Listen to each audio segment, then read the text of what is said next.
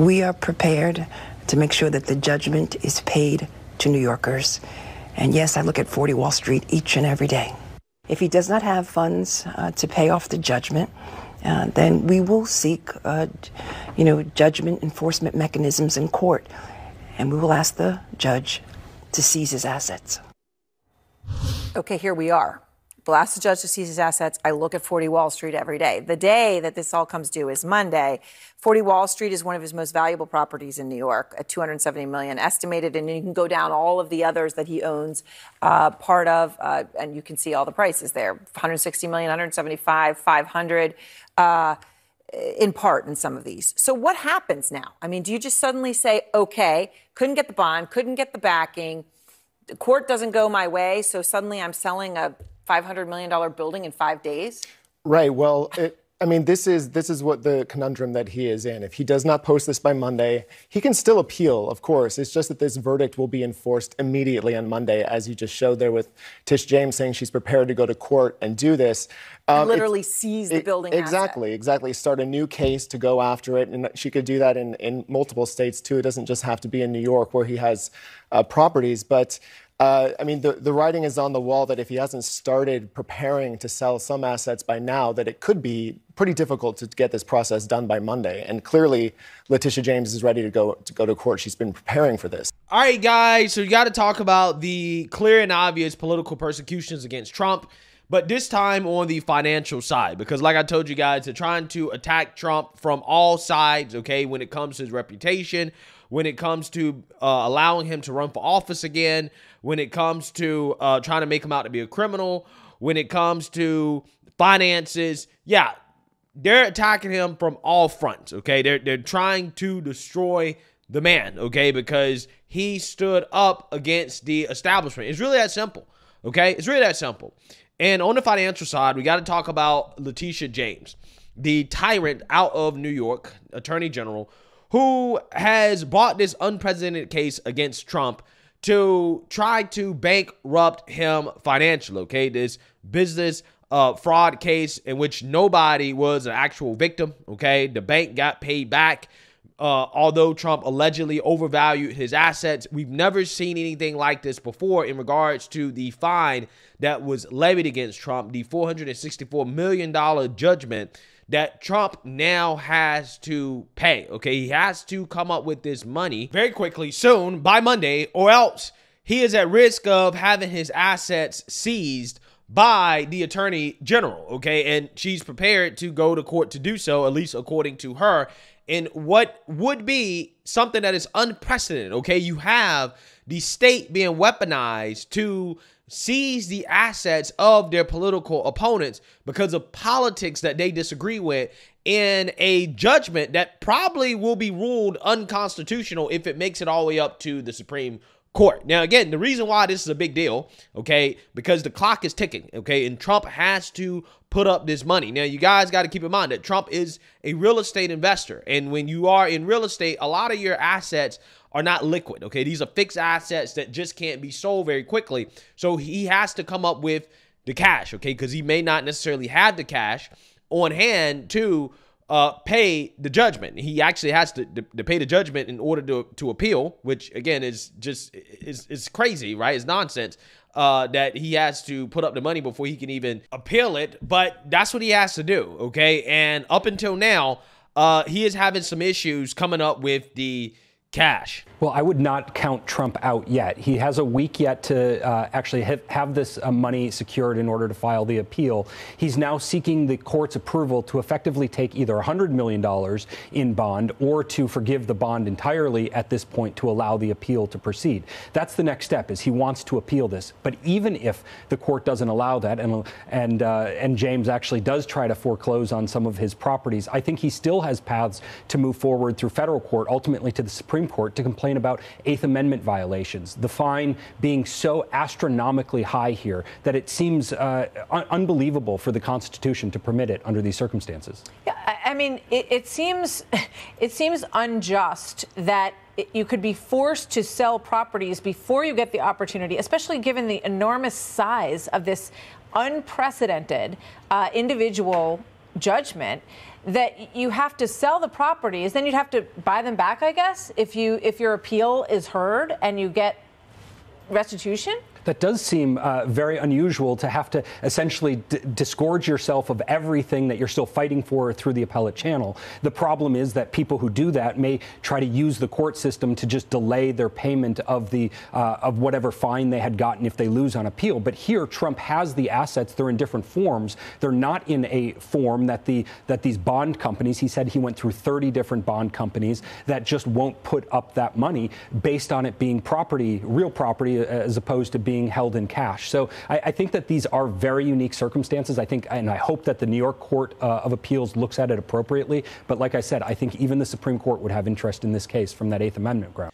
Yeah, so you've seen that, you heard that, okay? What you have there, okay, is just another example of what seems to be cruel and unusual punishment, okay? We're talking about potential Eighth Amendment violations because, I mean, they're just laying down a hammer against Trump. I mean, like, think about it, okay? They issue an $83 million judgment against Trump for the E. Jean Carroll case, okay? A case that, again, is ridiculous in and of itself. I mean, we're talking about allegations that go back almost 30 years, okay?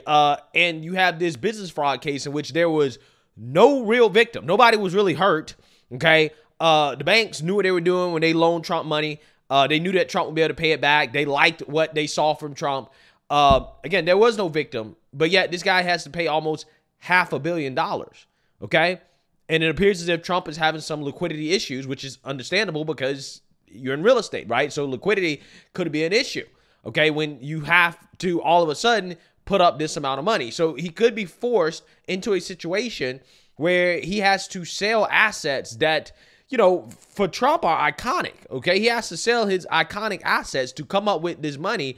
And then if he ends up winning, how does he get those assets back, right? When we talk about restitution. Again, there's a whole lot of questions here, okay, in regards to how this can work.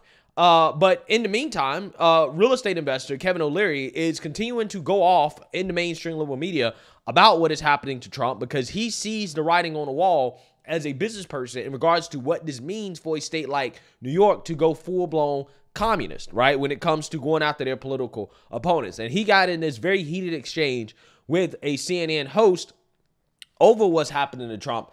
And I want to talk about it because this exchange tells you everything you need to know about the difference between how a businessman thinks about what's happening versus how political propagandists think about what's happening. So let's get into it.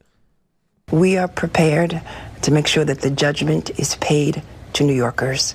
And yes, I look at 40 Wall Street each and every day. If he does not have funds to pay off the judgment, then we will seek, judgment enforcement mechanisms in court.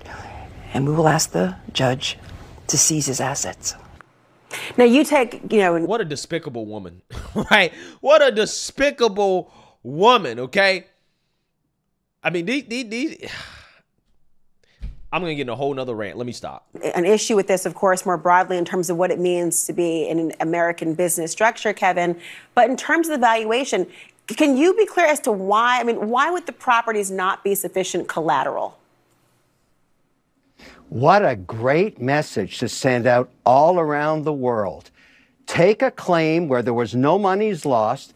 There was no fraud here in the context of actually people losing money. Deutsche Bank, who made the loan, was made whole.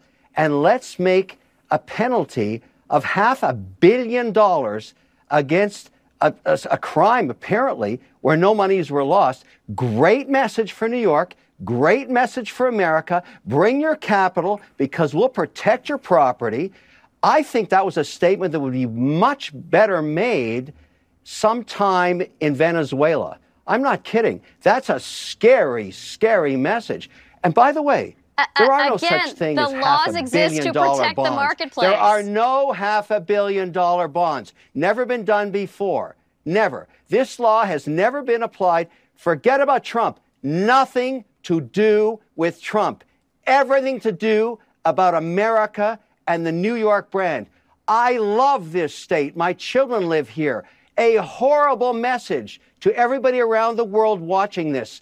absolutely horrific. Well, This wait, case goes Kevin, way but past hold on a Trump. second. Kevin, Trump what will would be be gone one day. This hold on a attorney second. general will be gone one day. And this I is have what a you want to wonderful tell voice, people and around it the won't world. be talked this over. Is how we Kevin treat money O'Leary, in America. I would like to hear what you have to say, but America. what are you doing? Not America. But it's not America, but it is the Laura Coates live show, and I am speaking. So again, the narcissism of these women, right? The narcissism of liberal black women. Let me just say it up front, okay? Because again, you got Letitia James, who's obviously a narcissist. You got Tiffany Henyard, who's obviously a narcissist. You have Fannie Willis, who's obviously a narcissist. You got this woman right here, obviously a narcissist. But she asked, well, what are you doing? Well, he's speaking, right? He's saying what he has to say about what is clearly and obviously an injustice, something that scares a business owner who actually really seems to like the state of New York. He wants to do business in the state of New York, but he's frustrated by the business environment that is being created by woke, deranged attorney generals like Letitia James, who is weaponizing the state to go after her political opponents, okay? And these judges that are going along with this nonsense, right? He's concerned about the long-term impact of that. But see, here's the thing, Kevin. You have to let that go. You're going to have to let these liberal states go. We're going to have to let these liberal cities go. That is the conclusion I've come to. You can't help people who don't want to help themselves. If these people continue to vote for this type of nonsense, this type of bullshit, then let them deal with the consequences. You can't save Chicago. You can't save LA. You can't save San Francisco. You can't save Oakland. You can't save Memphis. You can't save New York. You can't save these liberal cities. You can't. Because these people vote for this lunacy, right? So they have to suffer the consequences of it. We can have great American cities built in other places, in places that actually are going to be business friendly and aren't going to weaponize the state to go after their political opponents because they disagree with them politically. So yet they try to bankrupt them financially. And that's the message that's being sent here. The message that's being sent is that, yeah, this woman will weaponize the state to go after a business owner or a business that doesn't align with her politics. Trump is not the only person that she's doing this to. I covered a story just a few weeks ago talking about how she's going after a meat company, a beef company, because they are not woke enough when it comes to the climate change agenda, right? So again, she's setting precedents that she's abusing in order to go after people that she disagrees with politically. And everybody can see the writing on the wall. And that's why a lot of these guys are afraid behind closed doors, because they're like, okay, well, am I next? Right? If I don't agree with Democrats, are they going to try to bankrupt me next? That's where Kevin O'Leary is coming from, right? And you need to let this man say his piece. Yes, it's your show, but he's your guest, and you should let your guest speak his piece, especially when you're talking about business. But it is a good question. Why isn't the collateral, the real estate that Trump is putting up, why isn't it enough for him to secure the cash from some of these companies that he's trying to get the cash from? It's a good question. It's a good question. I mean, although those properties are definitely not liquid, and it's going to take some time to sell them, but at the same time, I mean, they are valuable properties. So I don't get it. Oh, that will be the rule, not Venezuela, nowhere else. Fine, but it's Laura Coates Live. And hello, my name is Laura Coates. The question I want to ask you on this point, though, is what does the reverse say, Kevin, if they do not take action? And I hear your point about you believe there's no fraud and that everyone was made whole, but a judge found otherwise. And so given that, Catherine, to Kevin's point, can you address what your opinion is on the issue? Because your big major concern seems to be what happens if this is not followed through by James or the courts. What message would that sound? You seem to think that's anti-American. Yeah, look, I'm surprised that Kevin is wasting his good name defending fraud and lies, which I am convinced, Kevin, you have not committed. I don't understand. Why are you defending the actions of someone who has committed these actions? That, again, there is ample ample evidence that he has done this. And the idea that just because, you know, the banks themselves may have been in on the fraud doesn't necessarily make it any better. I mean, yeah, so that person is a columnist, an opinion writer for the Washington Post. She's not a businesswoman. She doesn't do business. She doesn't have as many assets or as much money as Trump or Kevin O'Leary or all the other business owners that have come out and spoke against this, because I've done multiple news stories about business owners that have come out and said, yeah, I'm worried about this. This is not good. Okay, so yeah, of course you're not going to understand it because, again, you're a political propagandist. You want to see something like this happen. The question is not about whether or not there should be some form of punishment. It's about the fact that this punishment is so cruel and unusual that, again, we're talking about it potentially being unconstitutional. Okay, we've never seen a $500 million bond. That's insane.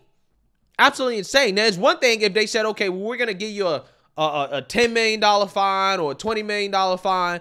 I think a lot of people would say, you know, I don't necessarily agree with it, but hey, it's not excessive. It is what it is. Not that big of a deal. But $500 million? Yeah, somebody like Kevin O'Leary, if you're a business owner, you should look at it. You should be scared to death, especially, again, if you're in real estate. Because just because it's happening to Trump doesn't mean it can't happen to anybody else. And again, that is the mistake a lot of people make when they see this type of stuff. Oh, well, it's just Trump. They're just doing it to Trump. It'll stop at Trump. No, it doesn't stop at Trump. No, you open up Pandora's box with Trump. It doesn't just stop at Trump. They use it for others as well, too. Okay? And that's the real takeaway here. That's why Kevin O'Leary is so frustrated. I don't think that Kevin O'Leary is necessarily a fan of Trump. I think he's probably indifferent about Trump. I think what he's really worried about is, again, the message that is being sent, the precedent that is being set, the fact that our country is turning into what we claim that we don't want to be, right? We're turning into Russia, right? We're turning into Venezuela. We're turning into China, where the state can just, again, seize your assets if you don't agree with the agenda of the powers that be, the politics of the powers that be. And that's the real message that's being sent here, and it's scaring people. And normal, everyday people are seeing it. They're seeing it, and that's why I think ultimately at the end of the day, this is going to backfire in multiple ways. In multiple ways. I hope that this ultimately gets shot down if it goes up to the Supreme Court, okay? Or put it this way, I hope he can appeal it and it gets shot down there. I hope it doesn't have to go all the way to the Supreme Court. But when it comes to the voters and what people are saying, what they're doing to this man, yeah, I hope people say, you know what? I might not like Trump, but what they're doing to him is wrong. And I don't want to live in a country where this is what they do to people who they disagree with politically. I need to vote for this man. I need to put this man in office, just simply because if we don't, then we're going to be opening up the door for this to become the norm. And once that happens, we've officially become a banana republic. So, hey, let me know what you guys think. Make sure you like, comment, and subscribe. Most importantly, share a Black conservative perspective. Peace.